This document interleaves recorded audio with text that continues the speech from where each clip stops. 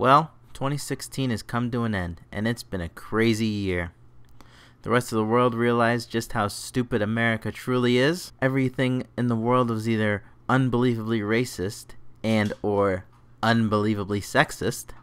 A child was eaten by an alligator because he had shit people for parents. People argued for months about who they got to pee next to. And America lost its most prized possession.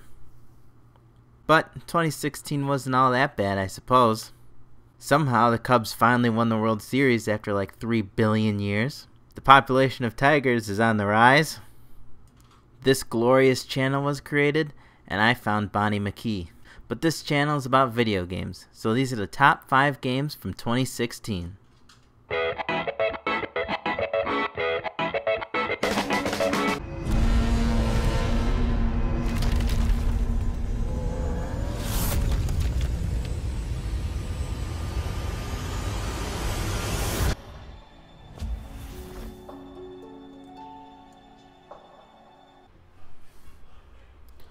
So, number 5 is Final Fantasy 15. Honestly, I can't really say all that much about this game since I'm still in the middle of it, but I'll talk about my impressions so far. I'm going to be honest here for a second. I haven't played that many Final Fantasy games. I have played Final Fantasy 7, 10, and 12, and I've loved all of them. I've also seen the Final Fantasy 7 movie, Advent Children, and also the new Final Fantasy 15 movie, Kingsglaive, and I love both of those also. So when I heard that Final Fantasy 15 was a game that could be played by either first-timers or veterans of the series, I decided it would be a good idea to pick it up. I gotta say, the game has blown me away right from the start. The graphics of the game are absolutely gorgeous. The fighting mechanics are quick and responsive, and the team of characters are great. I do enjoy the fighting mechanics of the game, as opposed to the traditional turn-based that Final Fantasy is usually known for. I understand that people were upset that it wasn't the turn-based one, but I think that what they did in Final Fantasy 15 has actually worked out. The characters are actually my favorite part of the game. The 4 main characters are such good friends, and each one of them is well thought out, that almost everyone can relate to at least one of the characters. Personally, I can relate a lot to Prompto. Each character brings their own skill set to the table, and each one of them is proficient with different weapons. One's good with everything, one's good with giant buster swords like Cloud, one's good with spears and daggers, and the other's good with guns. I really enjoyed seeing how each one of them interacts with each other during the fights as well, and it's something that I haven't seen done so well in previous games at all. Each character can help each other out in the middle of the fight. You can also have each character help you out personally with kind of like a super move type thing that they have. The story of Final Fantasy 15, just like every other Final Fantasy game, is a little all over the place, and it can be even more confusing if you haven't seen the movie Kingsglaive, because there are a lot of references to the movie, and there's even cutscenes thrown into the game that are right from the movie that otherwise would leave you absolutely confused and would make absolutely no sense. But overall, I feel that I'm really liking the game so far, and I'm having a blast with it, which is why I decided to include it on my list. Unlike the other games on this list, I haven't finished this one, but I still feel like it deserves a spot on the list just because I'm having so much fun playing it.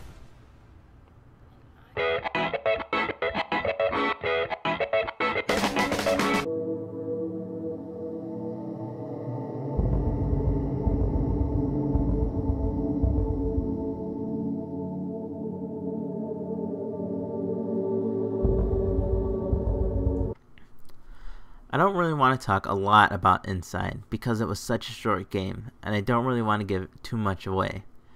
But I'll say this, I did a full review of the game for the website GameSkinny, and you can find that in the comments below if you want to see all my thoughts about this game.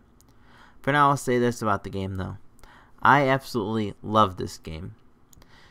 It was made by the same people who made Limbo, which is another must-play game for anyone who hasn't had a chance to play that yet. The game's able to tell us such an amazing story with little to no dialogue, and even in the first 10 or so minutes of the game, I already had a pretty good idea of what was going on, and I could feel the same sense of terror and suspense that the main character was feeling. The game is also very pretty to look at for a game that is almost 95% black and white. The only splashes of color in there are the character's red shirt and the blood from when you die, which is hilarious. But the black and white is done in such a good way that it looks gorgeous. There are honestly moments in this game that my heart was racing and I was yelling at my computer screen because I was getting so into this game.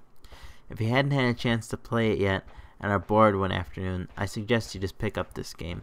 It can be beaten in about 3 or 4 hours, and I promise it won't disappoint.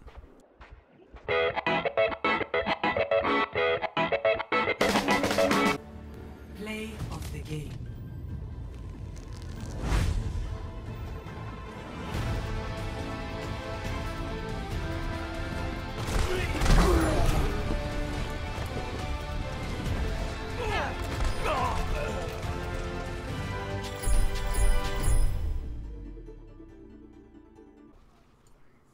Oh, Overwatch.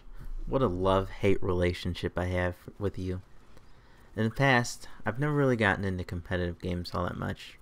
Even games like Halo and Gears of War, where I played multiplayer fairly often, I never really cared about how I did. I just wanted to have fun. But something about Overwatch has actually made me care about winning or losing each match. It's not just about the skill rating, because I still care during quick play and arcade modes as well. It's just something about the game that has drawn me in, and honestly, I love the game for it. I didn't really start playing Overwatch until about halfway through Season 1, but since then, it's easily become my most played game of 2016. Overwatch has a way of taking a bunch of characters you would never think should belong in the same game, and just smashing them all in the same game and somehow making it work. From fat guys with shotguns and hooks, to skinny purple girls with sniper rifles, there's a character in this game for everyone. What I really like about this game is that people from many different skill sets can also play this game. Some people are really good at getting headshots in games, and that's cool. Others like to take their time and really think things out, and that's okay in this game too. It's a first-person shooter game that can be played by people who usually suck at first-person shooter games, if that makes sense to you. This game honestly is just so much fun that it's hard to explain. In the simplest way, the game is just fun, and it's a blast to play with your friends. The graphics are gorgeous. Each character brings their own unique skill set, like I said, so it's fun to mess around with each different character and see who you're good at, who you're not good at.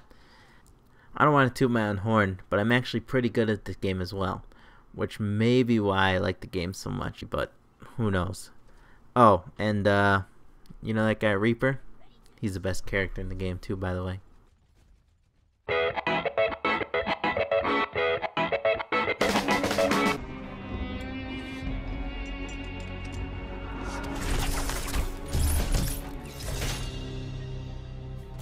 You cover your face, but I know who you are. Emily Caldwin. Nothing is an accident. Everything is in motion. All of it has led you to this exact second in time.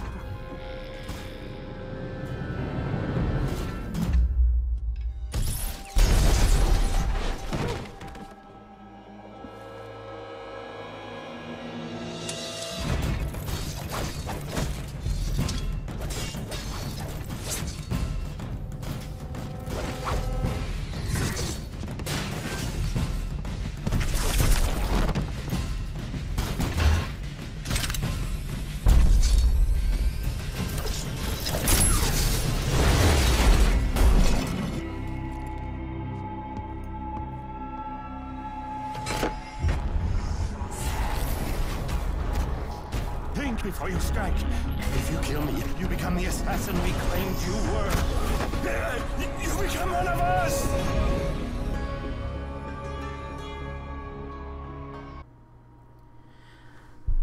Oakley dokley, everybody. Here we're getting down to the nitty gritty. My top 2 choices. Number 2 is Dishonored 2.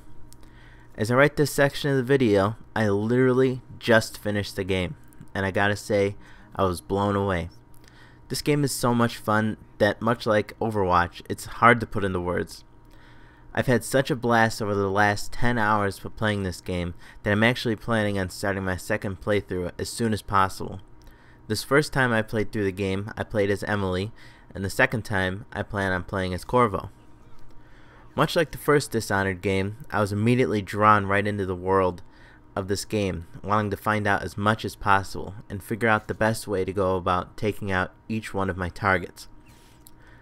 Honestly, this is the part of the game that really shines above everything else in this game. There are just so many ways to go about every single level in this game that it's honestly insane. You can go stealth, you can go swords and gun blazing, you can kill your targets, you can choose to just knock them out, sabotage what they're working on, or don't. The possibilities are endless. I'm pretty sure you could play this entire game and not kill or harm a single character, and that's what's so great about it. No matter how many times you play through this game, little things will change every time, and that's just so cool to me.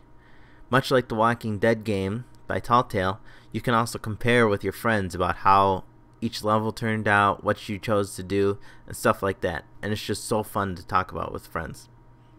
One thing I really liked about this game is that each character, Corvo and Emily, both have different sets of powers that they can use at their disposal, which also adds to the replay value. Since I played as Corvo in Dishonored 1, I chose to play as Emily this time, like I said earlier. And I liked how her powers were different than Corvo's had in the first game.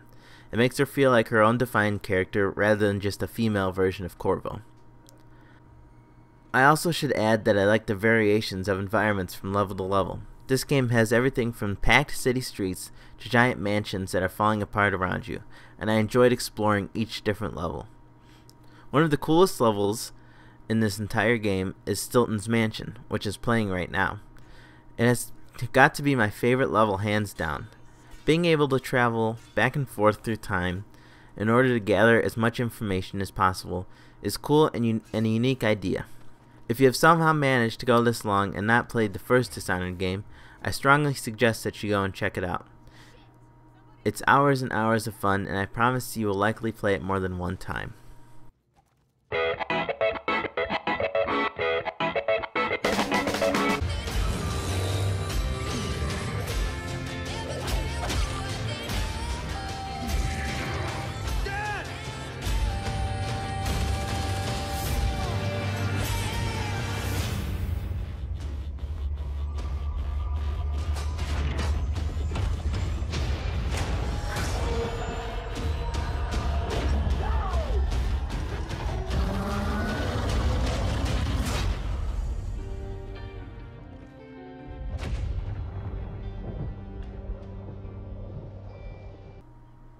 Alright, does my number one choice really surprise anyone?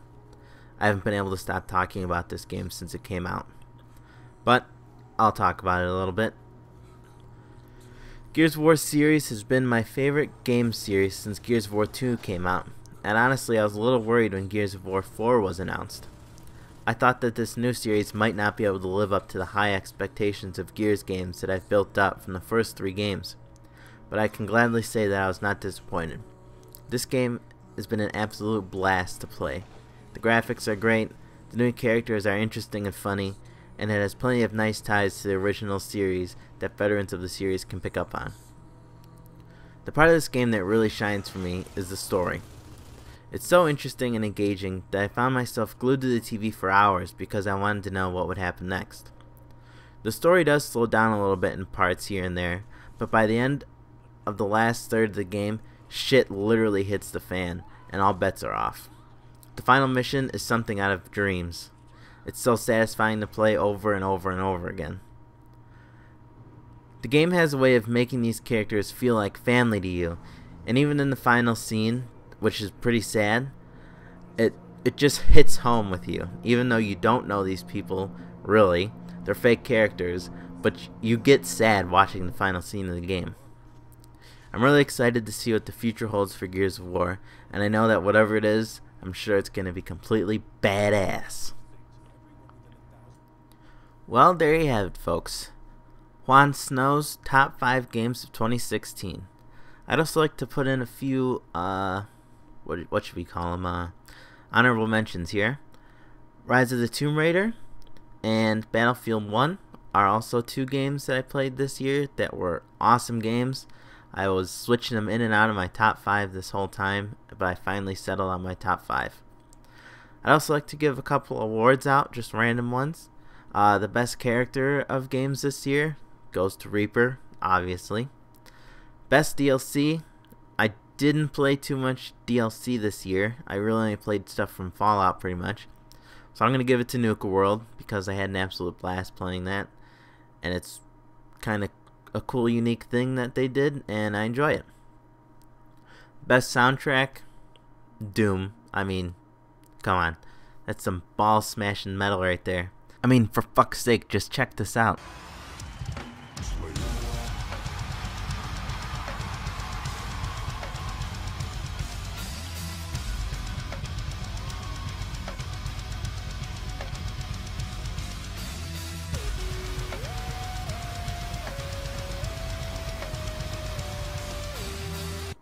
That is baby making music right there.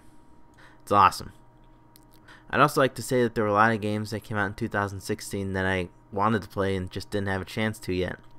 Stuff like Recore, Mirror's Edge Catalyst, Dead Rising 4 Rocket League, and Walking Dead Season 3, which I actually just bought and I'm probably going to start playing right after I finish this video.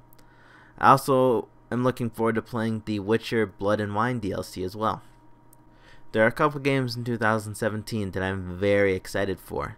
Things like Cuphead, Ghost Recon Wildlands, I think that's what it's called, Outlast 2, and obviously Yooka-Laylee. 2016 was a pretty good year for video games, and 2017 looks like it's going to be a pretty good year as well. Except for that whole Donald Trump thing. See you later. Peace out.